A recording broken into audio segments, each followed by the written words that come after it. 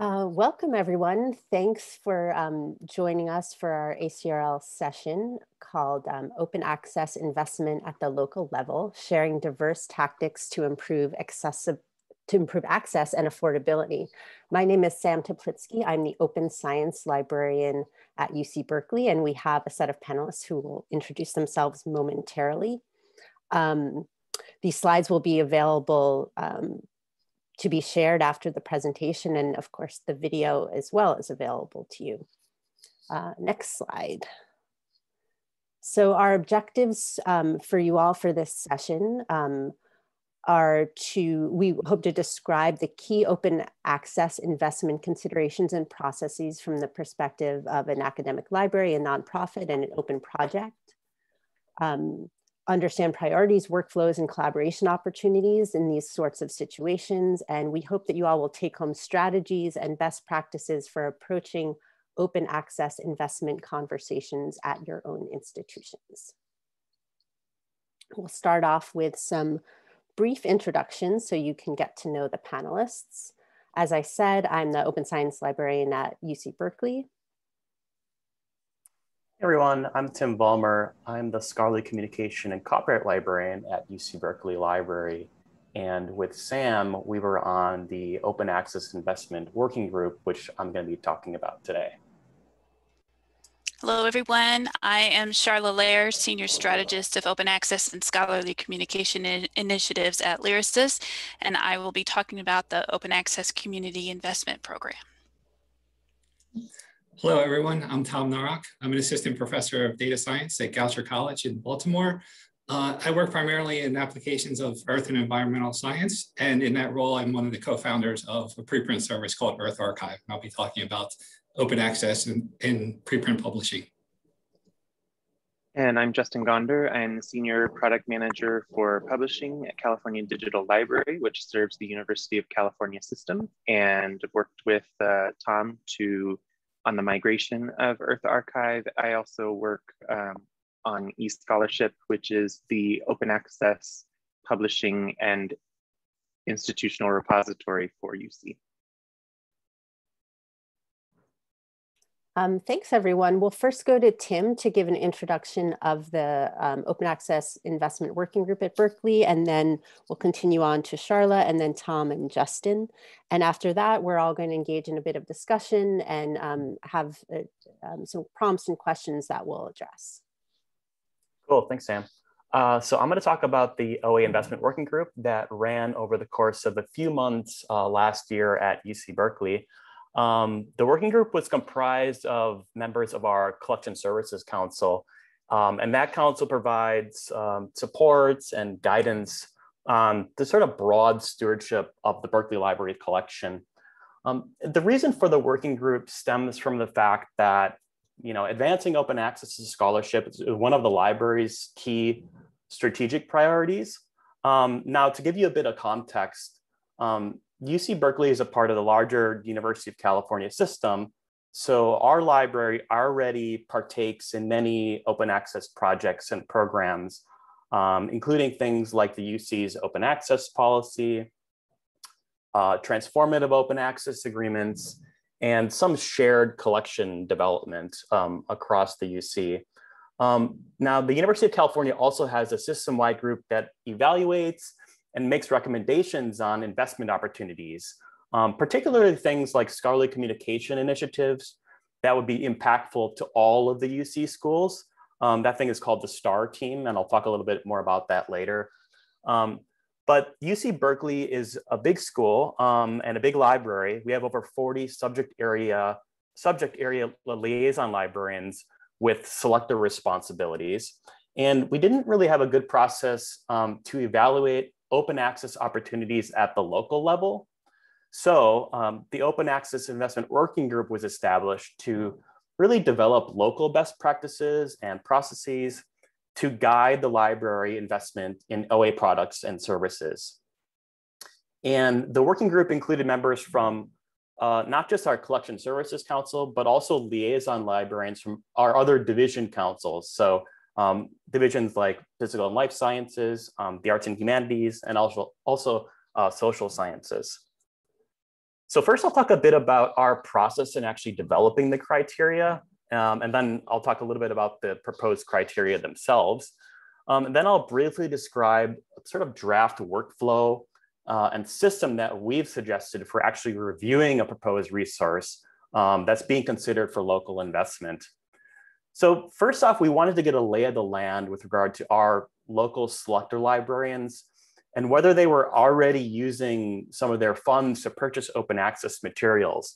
So we created a survey to really get at the baseline for selector engagement in OA investment at Berkeley. So we asked questions like, what open access initiatives do you currently support using your selector funds? And how and why did you decide to dedicate funds to those types of initiatives? Now, the bottom line is that we found that most Berkeley Library selectors aren't really supporting many open access resources with their funds, although there was some activity such as supporting things like archive, or there was some departmental support for various open access projects. And we heard that some selectors had been approached by vendors or publishers to ask them to contribute to open projects, such as things like the Digital Library of the Middle East, Unpaywall Journals, and Authoria. The next thing we did is we conducted some background research about open access investment criteria at the local level at other universities. And we really didn't find much going on, or at least none that could address open access opportunities by librarians at the local level.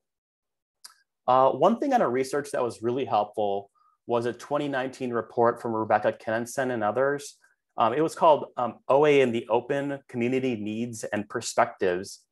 And that work really focuses on identifying challenges for collective funding of open access. And we thought that was really useful as we developed our local criteria. We also reviewed the work of the UC system-wide team that evaluates these investments. I mentioned that's called the STAR team. And this group has a very extensive set of criteria, actually going more in depth than ours eventually ended up being. So it was really useful to be able to adopt some of their criteria within our own local recommendations. And then the third thing our group did was we began to sort of winnow the criteria from a big set, and also did some sort of thematic grouping of the criteria that we found. So we made sort of three groupings that made sense to us: impact, sustainability and governance, and sort of UC Berkeley focused. So a few around impact. We developed criteria like, for example, can a resource demonstrate a disciplinary impact? Can it show faculty impact or student success? Does it provide access to unique content that is not available somewhere else? From a sustainability perspective, would an investment by us help sustain a crucial open access project? Is the potential resource mission-driven to serve scholarly researchers? Does the resource demonstrate a commitment to advancing social justice and diversity goals? Is the resource not-for-profit? Can it demonstrate operational and financial stability, or it has a clear plan to be able to do so in the future? Does the resource provide transparency into its finances and how it's actually being run?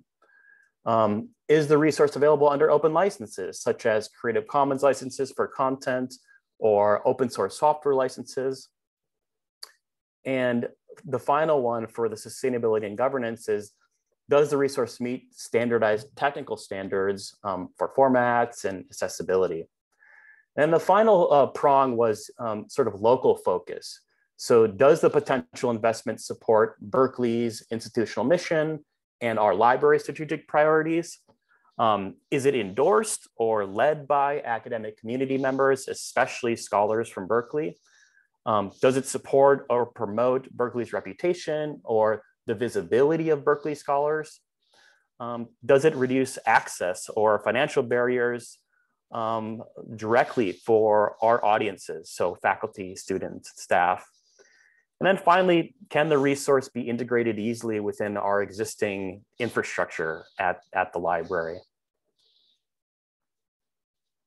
So the next thing we looked at is when the criteria are adopted, how do you actually implement them so it's easy for librarians to use? So we worked on coming up with a process for reviewing a proposed open access resource for investment. And we suggested a dual track workflow, one for smaller investments and one for more significant investments. And this is because at Berkeley, our selectors have a lot of freedom to make smaller investment decisions themselves, but they require approval for some of the larger dollar amounts. So I'm not going to go through the workflow charts in detail. They're specific to UC Berkeley, but I'm sure a lot of other research libraries have similar sort of like frameworks. And we wanted to make it as easy and streamlined as possible for our selectors to make these decisions for the smaller investments and really not hold them up with a lot of bureaucratic red tape. But at the same time, for the higher investment workflows, we wanted to ensure that the UC Berkeley collection development funds are being used responsibly and also be able to highlight potential joint funding opportunities. So say if another UC school would be interested in a similar open access product or service or resource, we wanted to be able to share that information so we could possibly do some joint funding of it together instead of Berkeley doing it and then all the other UC schools sort of doing it separately. So we wanted to be able to collaborate in that way. So on the previous slide, I listed what the open access investment actually were, but we knew that simply having a long list is not really valuable to people if they don't know how to determine whether a proposed resource actually meets the individual criterion. So we also made an evaluation table and we just put it in a simple Google spreadsheet for now. So the table lists each individual criterion and then also lists indicators next to it. And the indicators are what the reviewer can use to actually ascertain whether the resource under review meets it or not. So just a few examples, for the criterion of can the resource provide indicators of faculty impact or student success, the indicators might include, whether the resource or publication provides functionality or metrics that allows users to see usage and impact. And for the criterion that asks, does the resource commit to open access to content, data, and software under open licenses? The indicator for determining this is, whether there's clear information on the website outlining the terms and open licensing options available, including things like Creative Commons licenses for text or the CC0 public domain dedication for data. So we're in the early stages of this, especially with COVID throwing a wrench into our typical library work, not to mention some of the budget cuts that have already been locked in or seem to be looming on the horizon for a lot of libraries. And of course, we want to be able to make smart decisions to support open access creators and publishers to ensure improved access to research and data. One outcome that we'd like to see from this project is to further improve some of the lines of communication that librarians and collection development people have with vendors, publishers, and OA infrastructure and resource providers. And we really want to be as clear and transparent as we can about our values at the library, which we hope will shine through in some of the criteria. Another thing that will be helpful is to use these open access investment criteria to help educate our librarians and faculty about the costs and sort of access considerations with particular types of content, and to look for ways that investing in open access can help address some of these concerns and fulfill our library and sort of university mission. And we know it's going to take time, training, and a lot of iteration. And we don't expect everyone in the library to become an open access collection development expert overnight. So that's just a bit about our local criteria and the processes at the UC Berkeley Library. And I'll turn it over to the next presenter. So this is great to be able to talk right after your presentation because it's kind of in response to what all you are doing. So go ahead and go to the next slide. So in the emerging open access publishing space, the library community, along with any other research or academic unit considering how to support open access, They're all confronted with opportunities to invest in thousands of open access publications, but libraries do not always have sufficient information about those publications or projects to vet them and make an informed investment decision relative and relevant to their institutional values. In addition to lacking detailed evaluative information, libraries are also faced with the administrative hurdles of having to deal with hundreds of different individual procurement processes. This problem is not unique to open access publishing. However, in the context of OA publishing, having to set up and maintain individual procurement processes for every single publication transitioning to open access is not sustainable. So I'm going to cite the same report. The recent IMLS funded report OA in the Open noted that the open content landscape is massive and unwieldy. Librarians at large universities, even those with dedicated scholarly communication librarians, were as likely to cite being overwhelmed and underinformed as were those from smaller staffed institutions. We need a stronger, more effective connection infrastructure to sustainably transition to open access. Next slide. So in response to this need, LYRASIS and the group Transitioning Society Publications to OA, or TSPOA, of which I'm also a member, in collaboration with a cadre of librarians and mission-aligned publishers, are developing a community-driven single entry point that allows multiple stakeholders to vet and fund scalable open access content initiatives. We are calling it the Open Access Community Investment Program, or OACIP. It is designed to equitably connect multiple stakeholders in the scholarly publishing landscape, to facilitate an experimental and incubation space for emerging open access funding and business models, to centralize the administration and funding of open access initiatives or programs at multiple scales, and make transparent to the community at large who is participating in each investment community, to provide a funding hub for more bespoke programs, output from smaller publishers, including scholar-led and library publishers, as well as niche scholarly output, all in order to grow and sustain diversity of scholarship. To enable investors to strategically fund individual programs or distribute funds to multiple programs all in one place, increasing efficiencies and convenience. And finally, and most importantly, I think, to help investors put their money where their mission is by facilitating mission matching between the investor and the program. Next slide. This concept came about in 2020 when LYRASIS and TSPOA began holding consultations with scholarly societies and other nonprofit publishers to explore the possibility of a pilot to address these problems.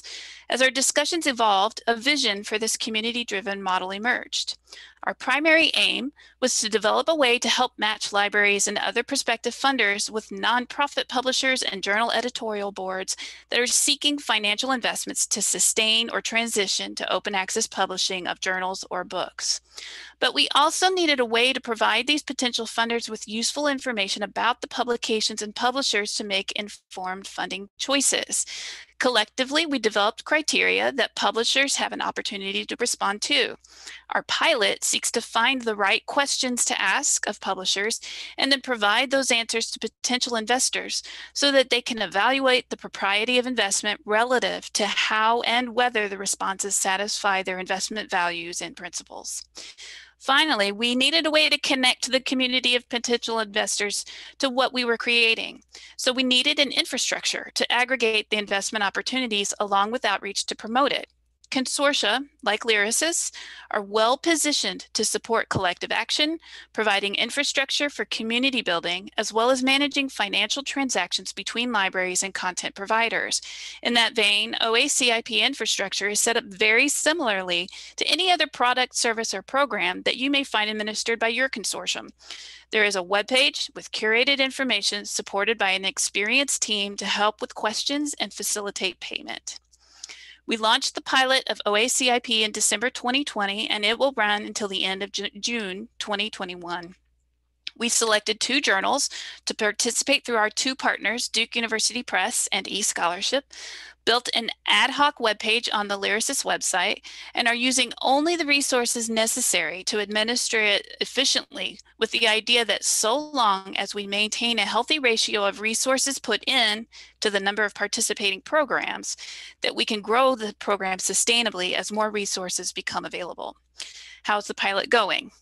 As of March 16, 2021, when we recorded this video, $3,000 per year for the next 5 years has been pledged for each of the journals journals participating in the pilot. We do have several pending contributions for both journals as well, including from the UC system. You can see who has pledged and how much has been raised for each journal through the OHCIP webpage. On the other side of the coin, we have also received several requests from OA programs for both books and journals to join a waiting list if we do a second round of fundraising. Next slide.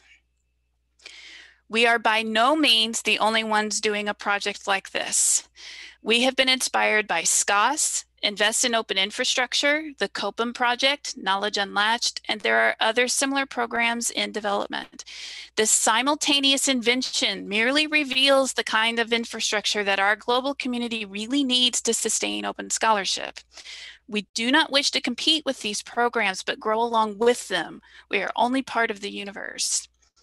If this pilot proves the concept and the program is formalized, it has the potential to result in a web-based service to support information transfer, promote a diverse array of open access programs, managing secure transactions, and even providing return on investment reports to users. Investors will be able to contribute to single, multiple, or all publications on the site.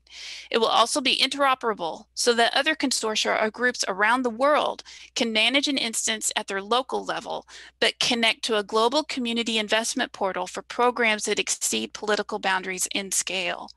By design, it will engage all stakeholders in the research and scholarly communication ecosystem to initiate and sustainably maintain the participating OA programs utilizing the workflows that already exist to support required procurement procedures. This is what we envision for the future of OACIP. Thanks.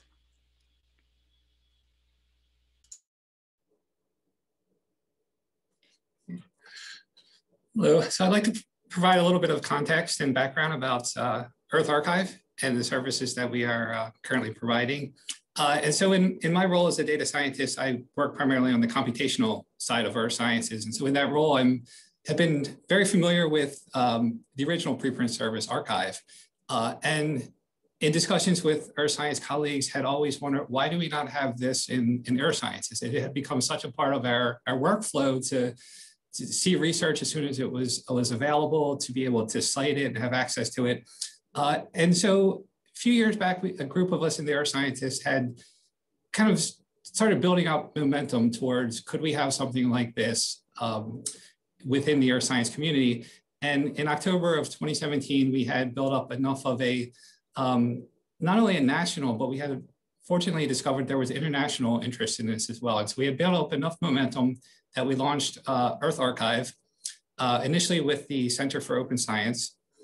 We are currently a little over 2,000 contributions.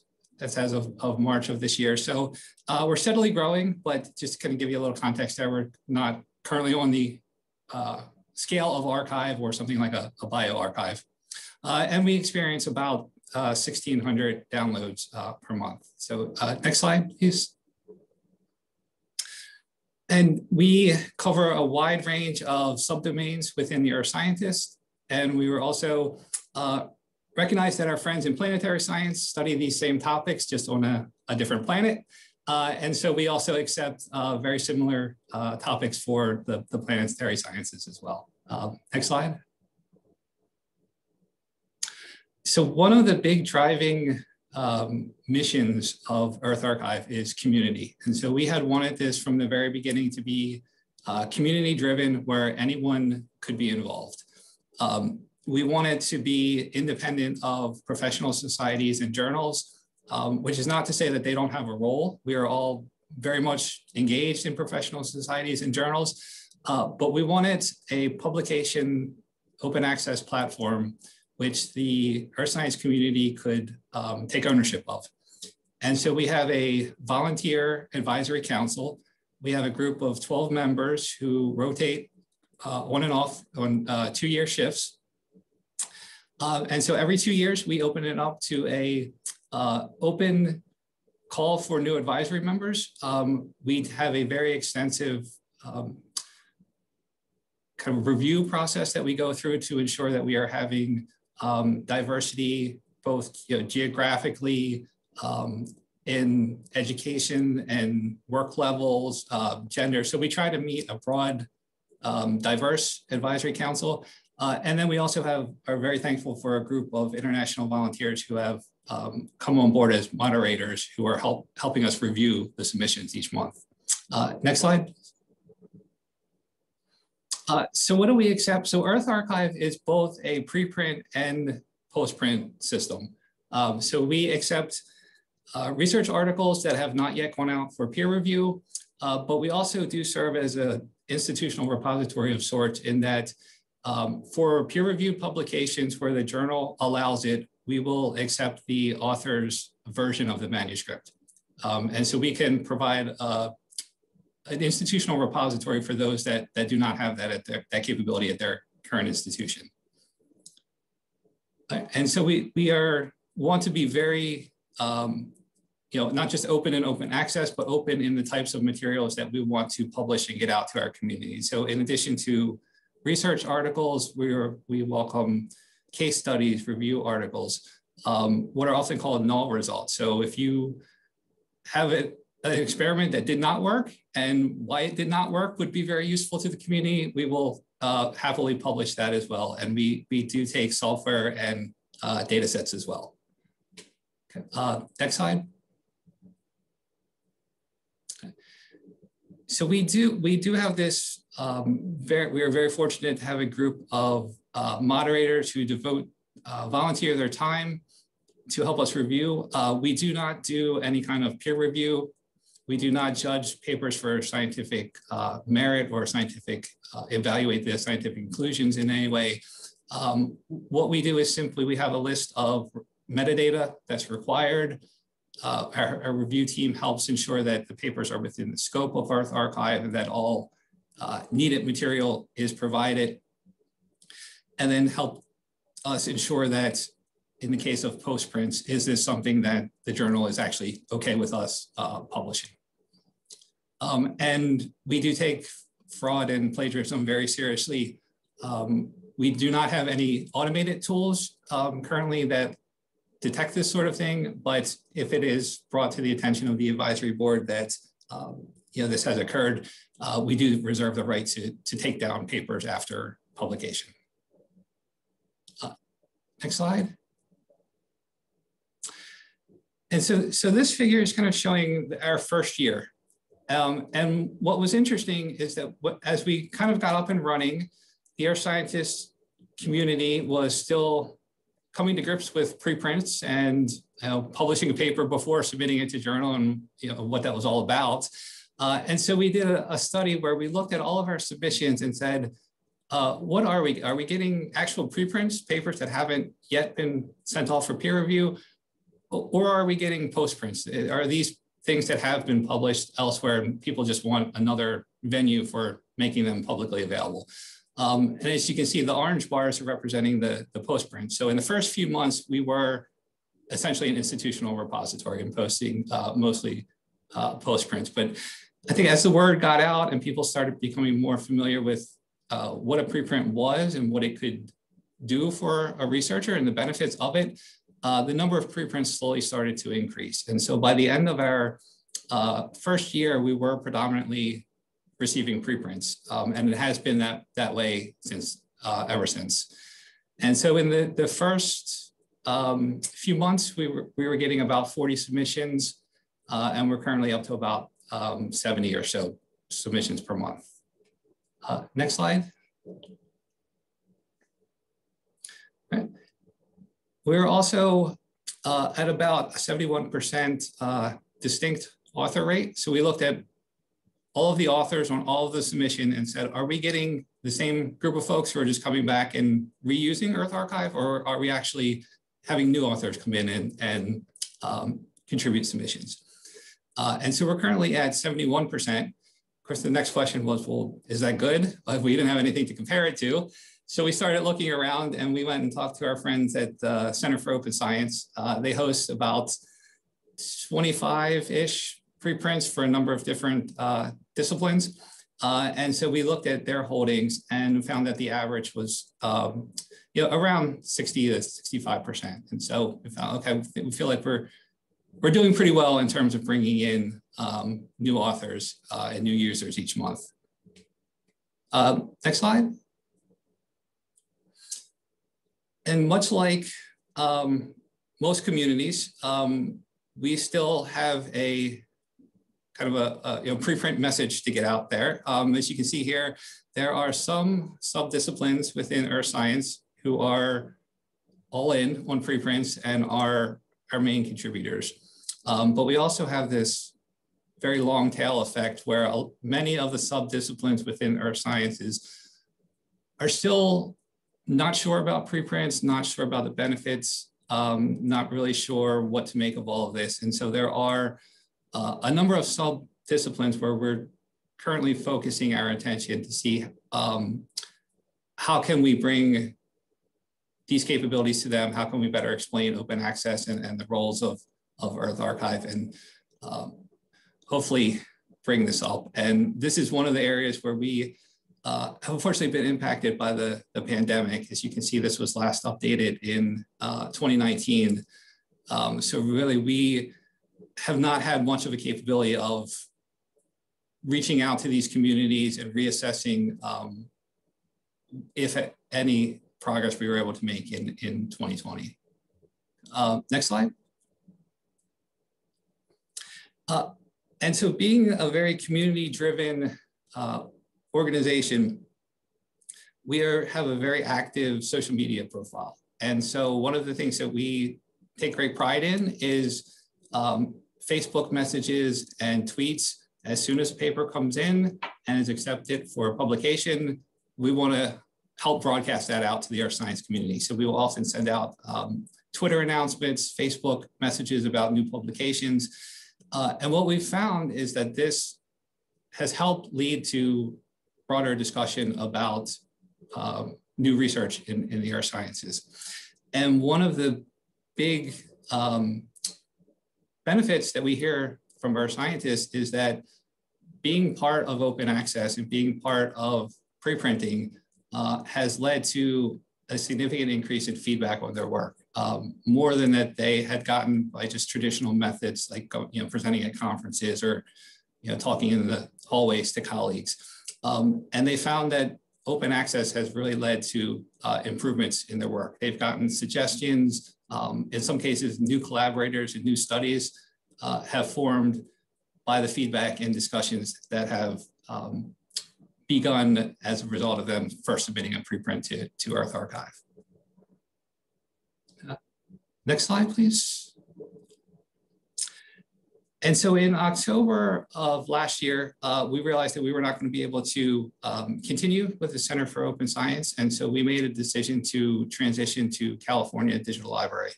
And so what the main impetus for that, or for choosing CDL, was that, I think, and Justin I will elaborate on this, CDL's vision for open access and the ability of us to have open and governance really aligned with our mission at EarthArXiv. They were providing expertise in open access capabilities and leaving the governance to the earth science community. And it was really a perfect mashing of everything that we were looking for. And so I'd like to turn it over to Justin so you can speak a little bit about that transition.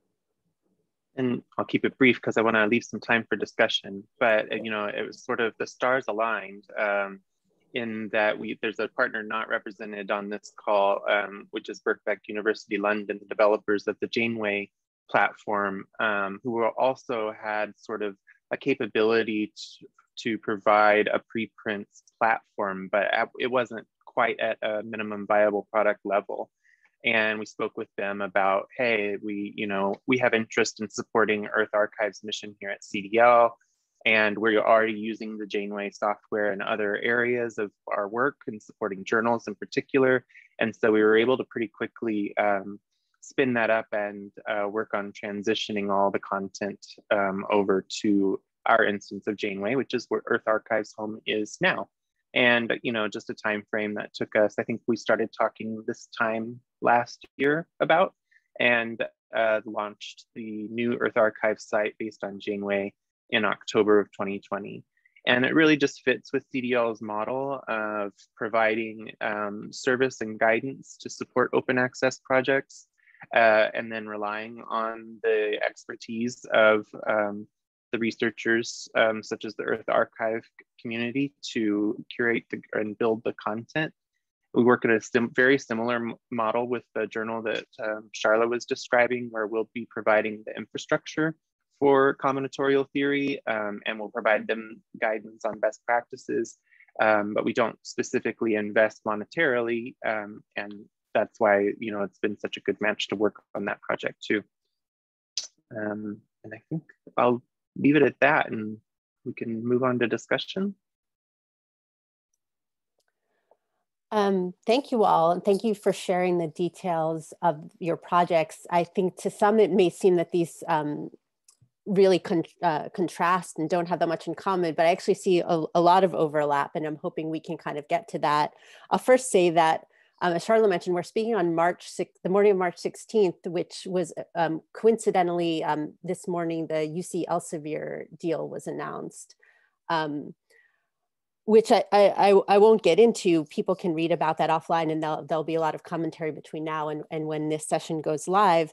But I am struck by the difference in scale. And I think one of the things I want to focus on in our discussion is just the idea, these themes that came out as you all were talking about, the importance of community, collaboration, sort of different scales, and the way people interact, and the stakeholders that are involved in these projects. So hopefully we can keep some of the criteria people mentioned, especially what Tim mentioned in the Berkeley criteria in the background as we start our discussion.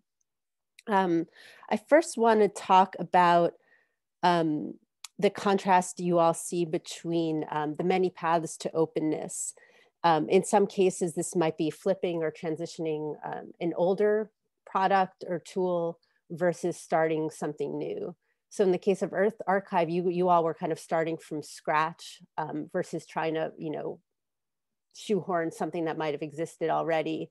And the same in the OACIP, you're doing something kind of similar where you're kind of helping things along and providing that kind of connection for projects.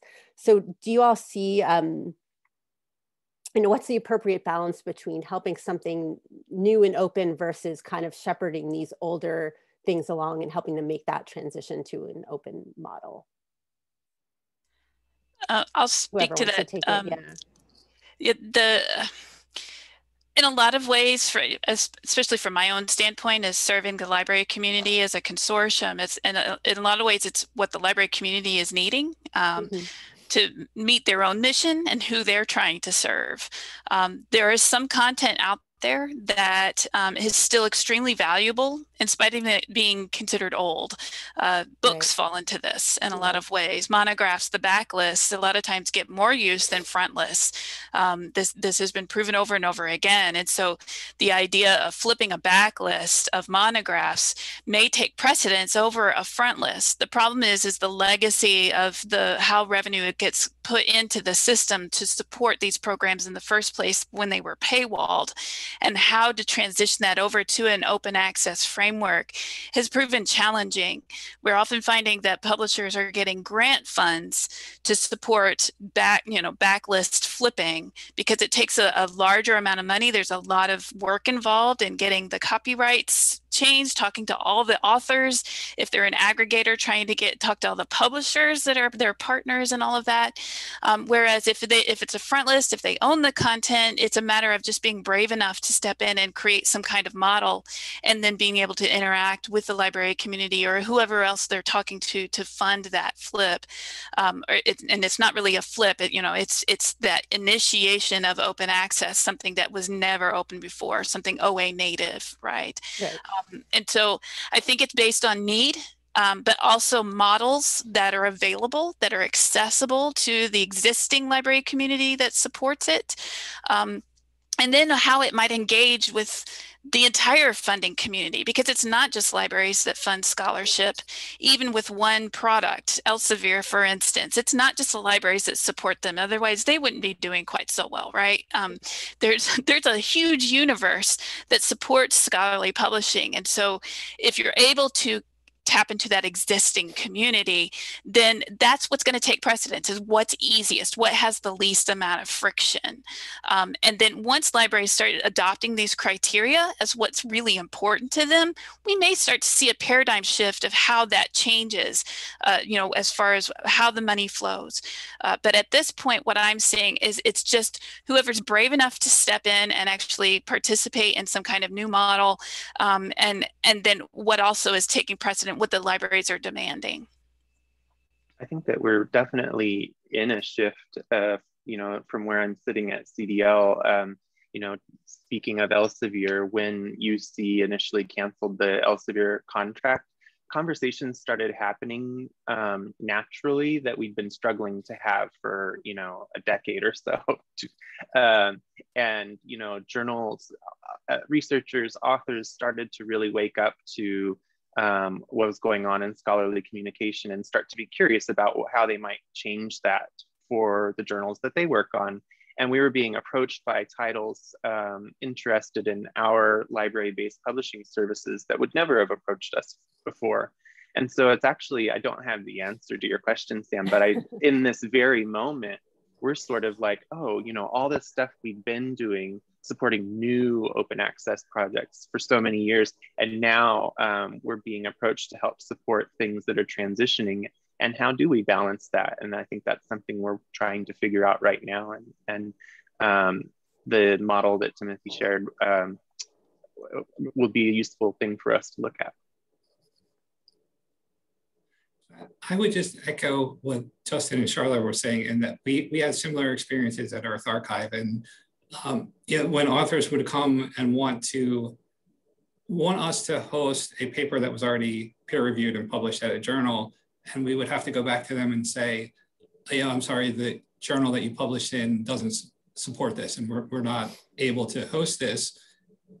Then those researchers, it was very admirable to see there was a very brave discussion where these authors would go back to journals and say, why? Why can't I do this? Why are you not supporting other institutional repositories hosting of my papers? And to Justin's point, a lot of conversations that probably should have been happening and weren't, were now starting to happen. And it was really inspiring to see that kind of shift in the earth science community. The pandemic's also really highlighted the importance, I think, of preprint servers. So it's been a unique year. Yeah, thank you both. There are a bunch of questions I want to get to, and I see time is ticking quickly. So I'm gonna just kind of keep moving along. One thing I want to make sure we approach is this contrast between funding a project overall and making it sustainable. So I wanted to address the infrastructure side of things. And one of the pieces of the criteria we have at Berkeley is the idea of looking at the sustainability of the project and also thinking about whether the infrastructure itself is open. So the sort of two pieces, like the theme and the topic of the project versus, so it might be like you have a journal, but then what's supporting it. And it seems like that's part of what was going on with EarthArXiv and bringing in Janeway. And I don't know if Sharla, if that's something that you look at for what you're funding.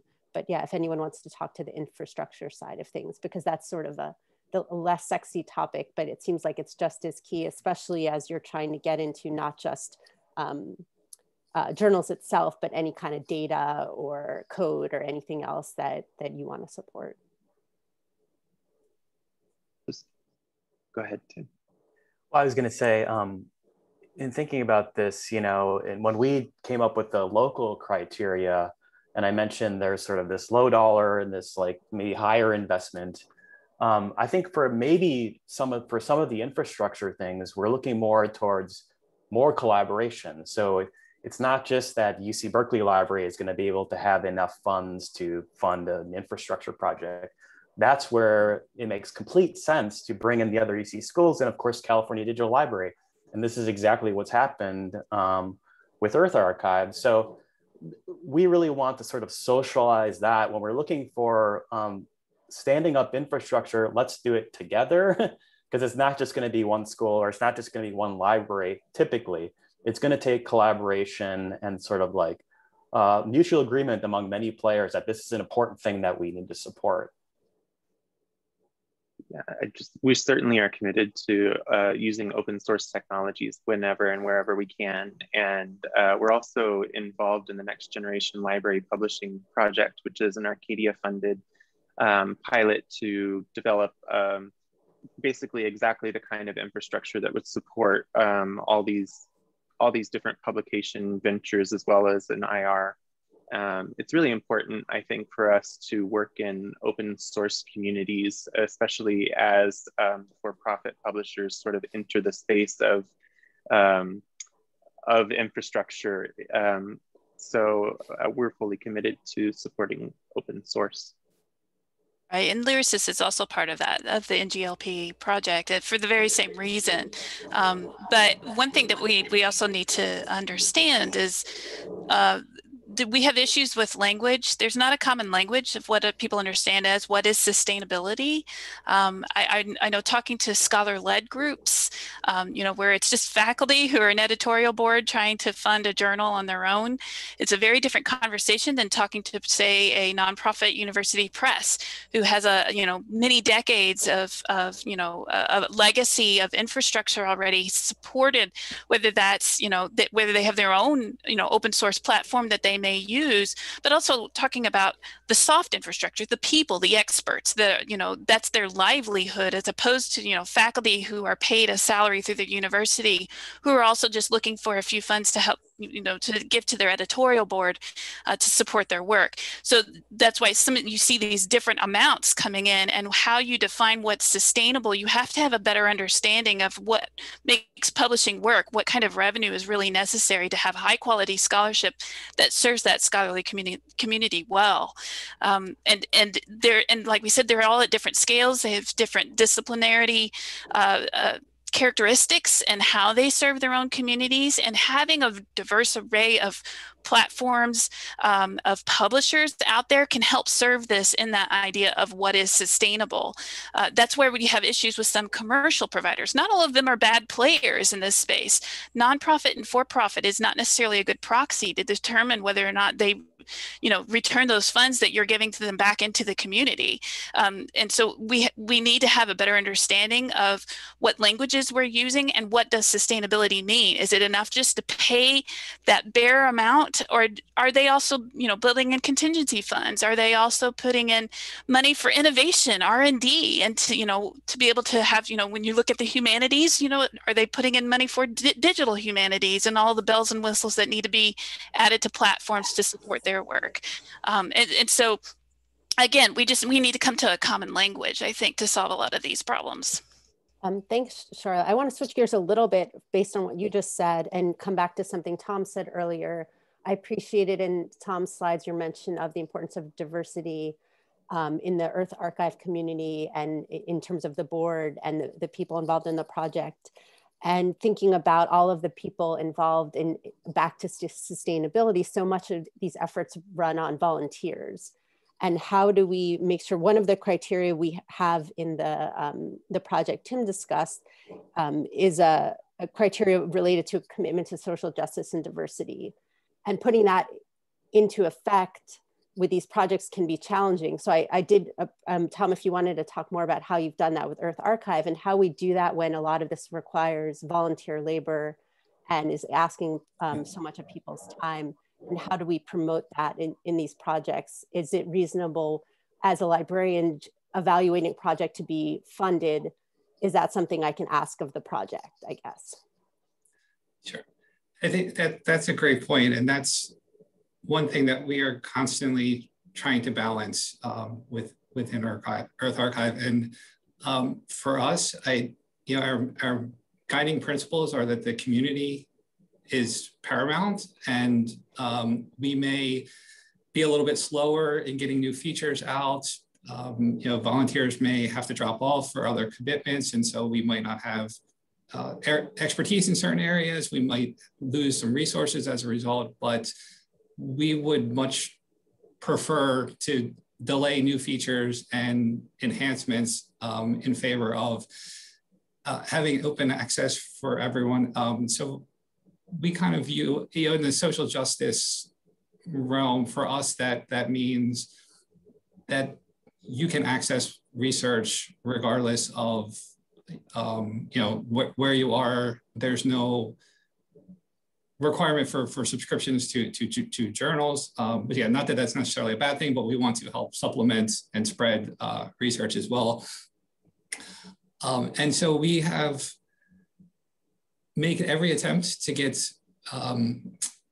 research out as quickly and easily as possible, and to do it to a broad and to get it out to a broad, diverse community, but also to have a broad, diverse community represent us as well. And so in addition to the advisory council, we use a software tool called Lumio, which is an online kind of messaging exchange system. And so we have open access to the advisory council. Anyone in Earth Sciences can come and post a message and provide feedback on EarthArXiv, provide feedback on directions they think we should go. Justin and the California Digital Library team are part of that as well. And so they can, the community can interact on infrastructure as well. And like I said, we might be a little slow in rolling features out because we're based on volunteers, but that having those volunteers and having that diversity is very important to us.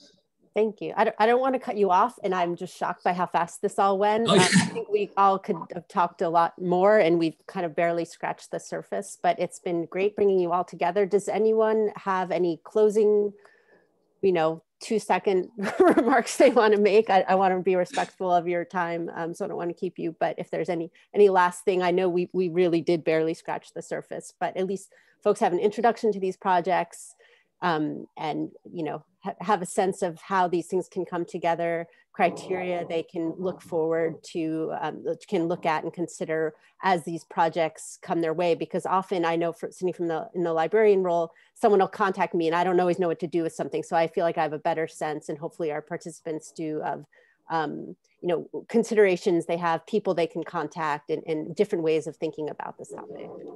Yeah, Sharla, I think the only thing is that obviously everyone here is very passionate about what we are doing. And so we welcome whatever, however ACRL is allowing, opening up conversation, but you are also welcome to contact, I think, any of us directly, and we'd love to talk to you further if you have questions or want to participate. Thank you. Yeah. And to that end, I'll add people's contact info to the slides, and the slides will be available. And any other comments? Tim, did you want to close with something? Well, I think it's just an exciting time, and there's a lot of different and even new open access opportunities opening. And as much information as we can share together, I think that'd be great. And I'm glad we're able to do this session at ACRL to sort of get it going. So. Thanks.